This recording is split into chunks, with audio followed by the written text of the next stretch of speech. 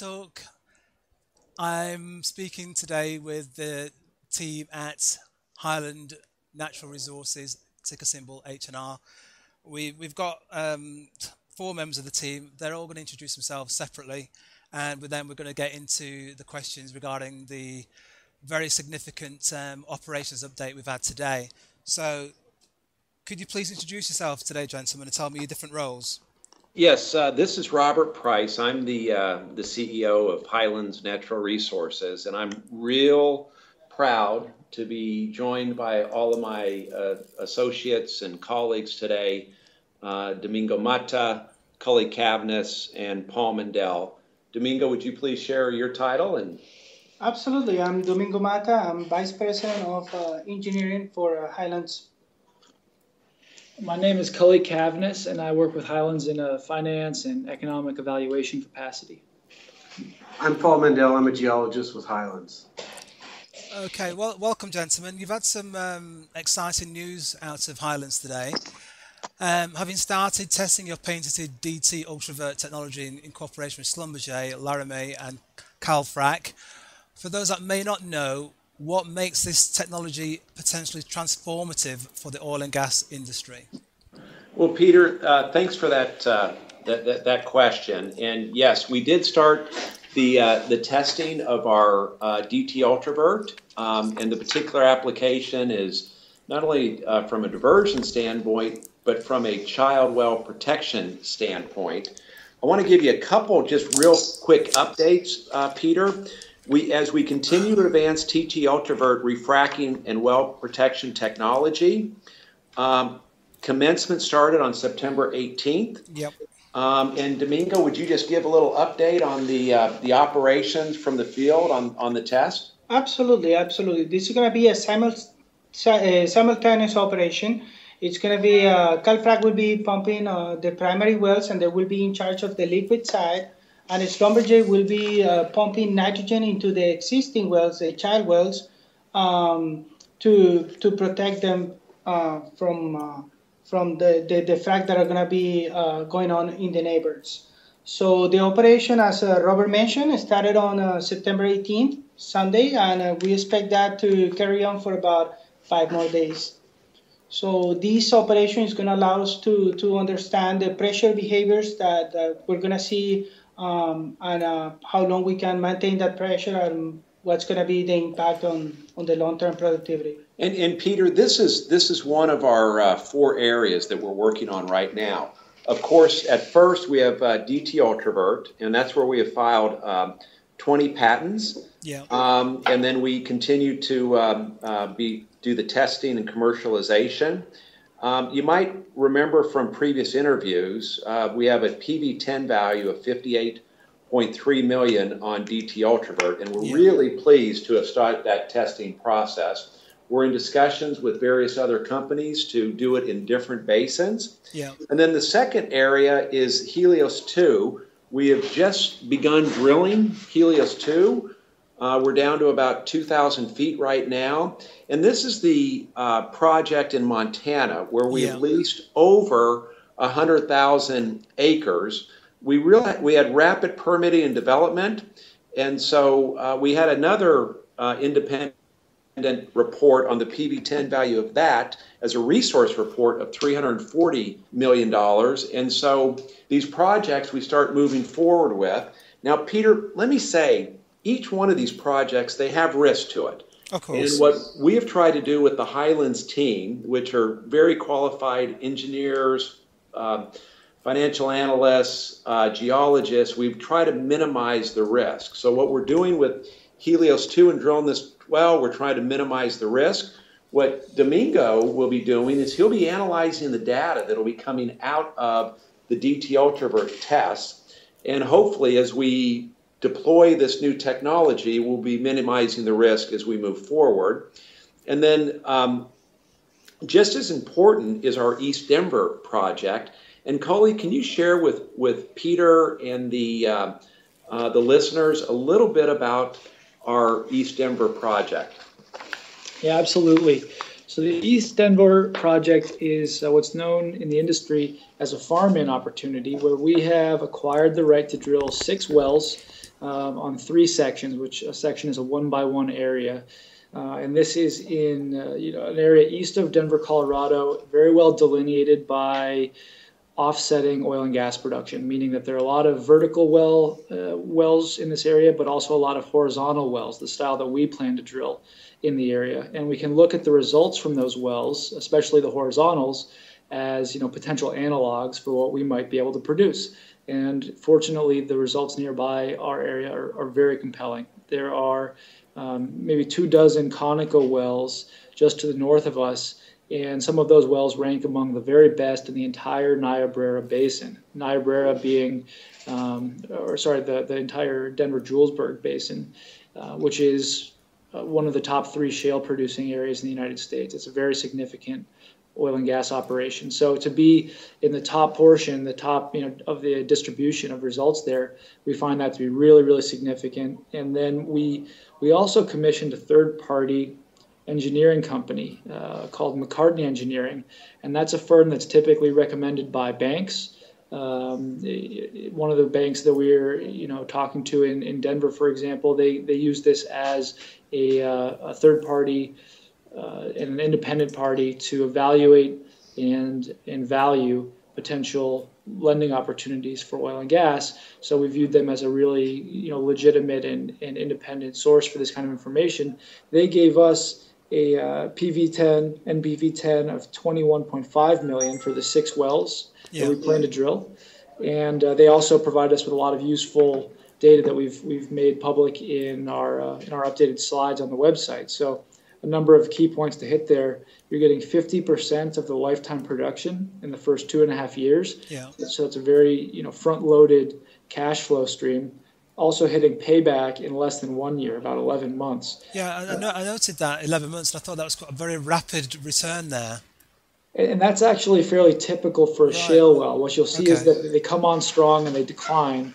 But that's nice from an IRR perspective. We have an IRR from MaCartney of 92% unlevered. It's very high, yeah. And that's really because of the fast payback here. You have a low amount of time, so your IRR is boosted up. Okay, so is that what's been found in the nearby Conoco wells as well then, that sort of return and payback? That's correct. So engineers will typically use the offsetting wells, the nearby wells, to evaluate reserves, and that's exactly what MaCartney's done here. Okie dokie. I just wanted to push back a little bit regarding what was said earlier regarding the information that was given to me. And there is a question that I wanted to ask about what you've used in the text there when you talked about bashing.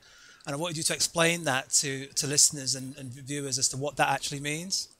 Yeah, just to share a little bit more about Domingo. He joined us about 3 months ago. He headed up a Schlumberger technical team. Yeah. And he evaluated our technology when he was with Schlumberger, and then we recruited him to come with Highlands. And so Domingo can share a little bit about the overall DT Ultravert technology, the refract technology, and the anti-bashing technology. Can I just say before Domingo joins us is the fact that is a very significant coup that you've done there in getting Domingo onto the team.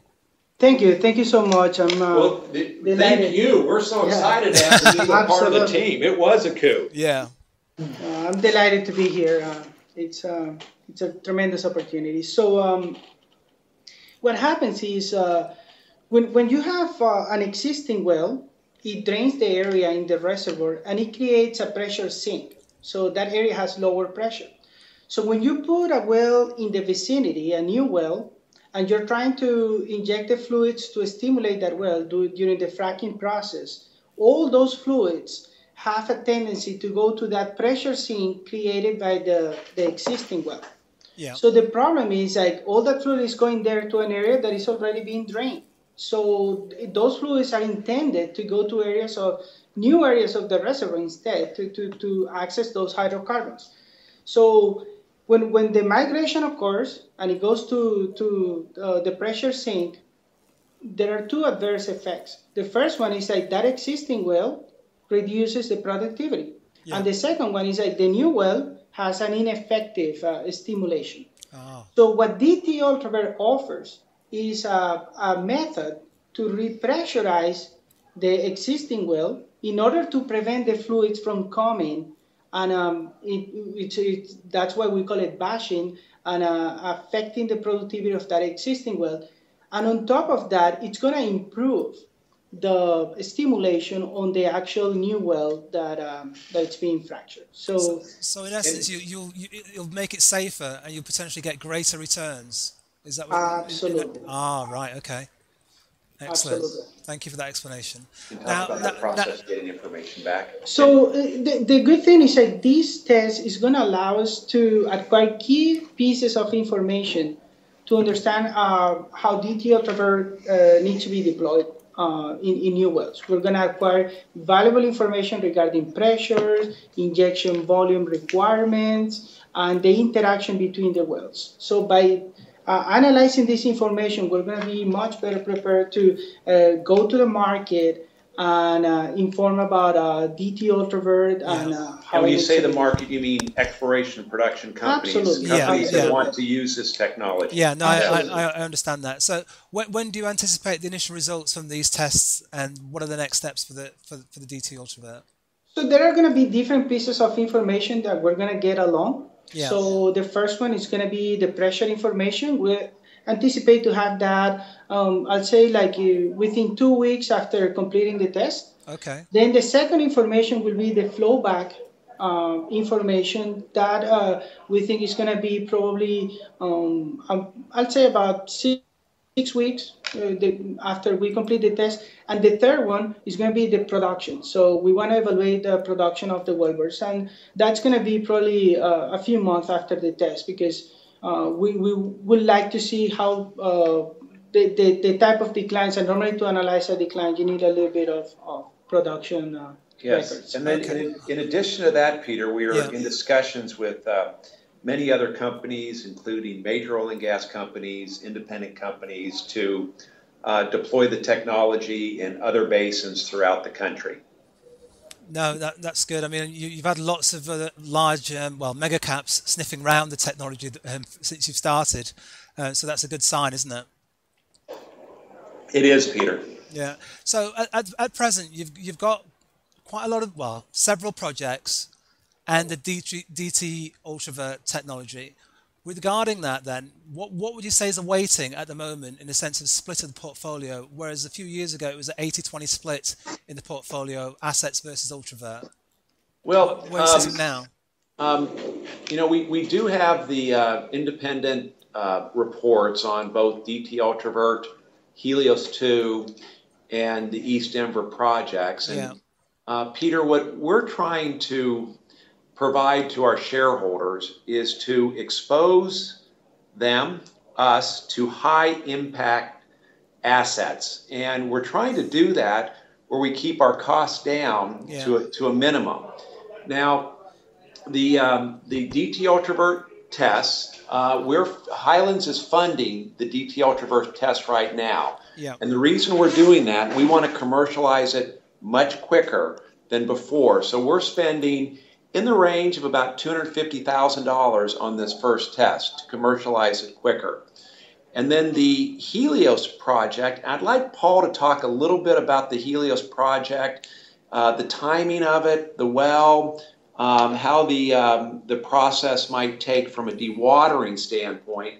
But that's another high impact asset that we're doing at a very inexpensive price. So the total cost for that is about $500,000 US, and that's where we have over 100,000 acres, Peter.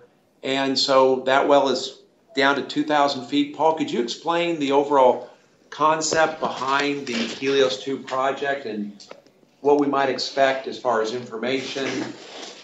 Yeah, as Robert pointed out, it's a high impact play. The idea is that gas exists throughout this reservoir we call the Muddy Formation. It's about 4,500 foot in depth, and it covers a very large regional area. We know that from numerous wellbore penetrations dating back as far as the 60s. And they would test this zone, and they would get water and gassy water. The water would actually ignite, and it would bubble, and so definite indications of gas. But in this time, in the 1960s, the industry wasn't interested in dewatering. We didn't pursue coal bed methane or the Mississippi lime play or any of these dewatering efforts. So what we've recognized is this vast resource of gas and water, and we're going to test the idea of how much gas we can get out of this reservoir by dewatering it. The physics behind it are real simple. You withdraw the water, which lowers the pressure of the reservoir, and then the gas will expand. And as the gas expands, it becomes very mobile.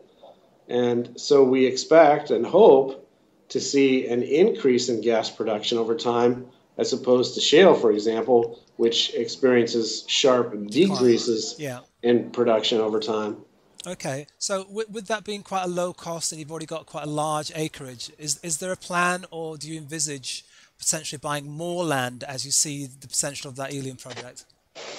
Yeah, as we announced before to the market, we are currently in discussions with other landowners, and so we can mobilize and purchase more land in the future. We have also been in discussions with some air producers that are interested in the helium. Yeah. Paul discovered by researching in a log library in Denver, Colorado, in the basement of a log library, the content of helium in a well. And Cully can elaborate a little bit about the helium market. And what have you uncovered?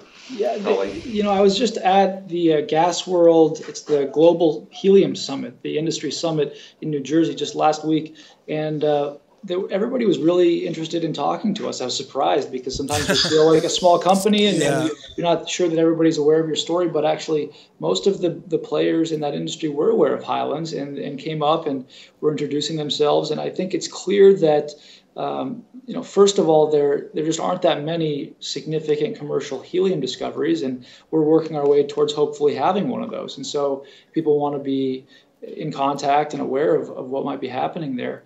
And the second is that because helium is such a scarce resource, there's a lot of concern in the market about what's happening with the federal cliffside field. So that's the Bureau of Land Management in the United States. And just to talk a little bit about the market, the U.S. government has controlled really the most significant helium resource in the world for many decades, and that's being decommissioned. By 2021, that's going to be taken offline.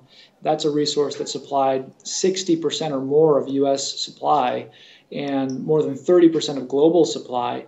And so as that's being decommissioned, there's a lot of concern in the industry about availability, about reliability, and as a result, price has really increased. So that's just a little background on what's happening in the broader market. Specific to our resource, we think if we can find this and commercialize this, it can be part of the solution for replacing that supply that's really rapidly going away. Indeed. I mean, you're envisaging then addressing that shortfall or that stopgap come either prior to or around 2021. Are you looking to get that ahead of that? Well, I mean, I think we're trying to advance it really as quickly as we can, and the faster the better, because it's a concern that all of these industrial gas companies are aware of. Of course, yeah. And sort of as I alluded to, they're all eager to participate in any potential replacements. And so the faster we can get that commercialized, the faster they can lock in a long-term supply. I think everybody's going to be happy in that scenario. So additional to looking at long-term supply, are any of those larger gas companies looking at partnering with you or, farming into the prospects that you've got there at Helios too? We haven't announced anything specific on that, but I think it's fair to say that all of these companies are certainly happy to talk with us and eager to talk with us. And there are a number of different business models that you can pursue here. Everything from just a sale of the project outright to a long-term partnership where we would be supplying crude gas and they would be refining that and then marketing the gas and the helium specifically after the fact, giving us some uplift to the value of our natural gas just on a price per unit basis, or something even a little bit more involved where we might take ownership of the helium after it's been processed and market it on our own. There are really a lot of different business models, and at this point we're just focusing on de-risking the asset and advancing that to the next stage where we can really start to dive into the specifics when we know more about what we have and what the timeline and economics are going to look like. Now, I wanted to ask regarding the financing of all the different projects you've got going on, and regarding the movement today. I mean, your share price when I last looked was up something like 14%, and at some point within the next couple of weeks, I envisaged that the next tranche of warrants are going to be exercised, which gives you more funds to use on Helios and other projects. Did you want to speak about that, please? Yes, so far we've had 15 million warrants exercised, which gave us sufficient funds to move forward and to do these three major projects: DT Ultravert, Helios 2, and fund part of Denver East. Yeah. Okay. So with regards to the next lot of warrants after that. There's another 5 million warrants out there that have not been exercised yet, but there is in place that, assuming the share price is over 30 pence, we can require the investor to exercise 15% of the average of the volume each week. So we hope that those warrants may be exercised as well, but time will tell on those. Okie dokie. So what kind of news flow can we expect you've already touched on it a little bit. I just wanted to reiterate, what kind of news flow can we expect from Highland in the next few months then? Oh, goodness. Peter. I know you're busy. I know you're busy. I think we already shared with you quite a bit, but of course we'll have the DT Ultravert news flow, and then we're dealing with other companies to commercialize the technology as well. So that's going to be pretty robust. Of course, Helios 2, as Paul shared with you, the well's drilling right now. We should be completing it and beginning the dewatering process. And then, of course, we're looking at Denver East we're looking at financial partners to commercialize that as well. So it's busy. And let me say, Peter, as I mentioned before, I'm so proud of the people we have working at Highlands. They're working so hard day in and day out to create long-term shareholder value. And Peter, we really appreciate you taking the time on this interview as well. No, you're very, very welcome. I just wanted to touch on one more point. Obviously, you've got some uranium in the mix there as well. Did any of your team want you to touch on that? Yeah, we have two, I call them outlier projects. Outliers, one of them is the gravity prospect. The other is the uranium project. We don't have any intentions of fully developing that ourselves, but as we talked about these high impact projects, the uranium, for example, we're going to de-risk that. Okay. To get a core and to de-risk it to the next level is about $100,000 expenditure, and so we will we'll continue to move that forward and de-risk it and look for financial partners on that. Excellent. I've covered all my questions there, Robert. I want to say thank you to the rest of the team as well for providing that additional information there. Is there anything that you wanted to round off for shareholders and listeners?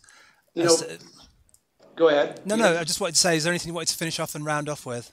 Oh, again, we have several high-impact projects, and we're de-risking them along the way.